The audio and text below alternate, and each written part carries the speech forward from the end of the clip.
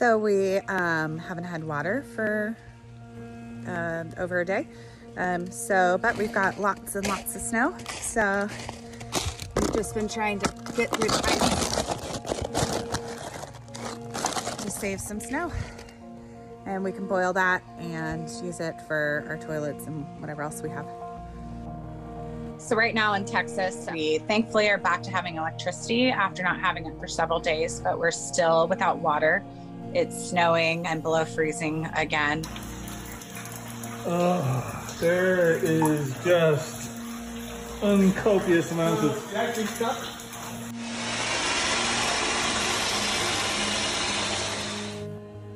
We can't flush our toilets because we obviously don't have water. So we're lucky we have a broken pool. So we take our Texas-sized pitcher up to the pool.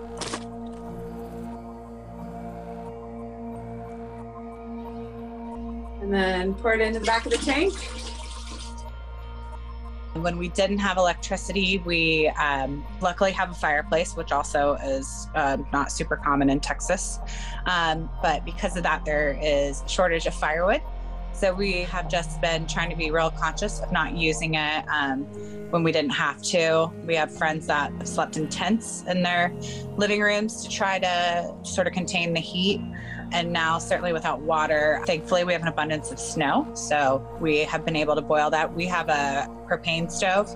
So we were able to light that with matches and be able to heat food that way. But just huddling up, keeping warm, playing lots of games, and every hour checking our pipes and making sure that they're wrapped.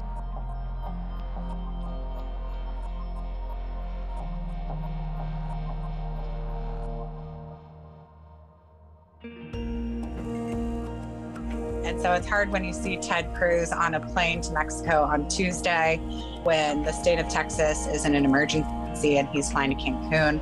And meanwhile, the people of his city are freezing and losing hope. And there's just, they're tone deaf to what's going on. And it would be nice to have a more empathetic leadership for the state of Texas, for sure.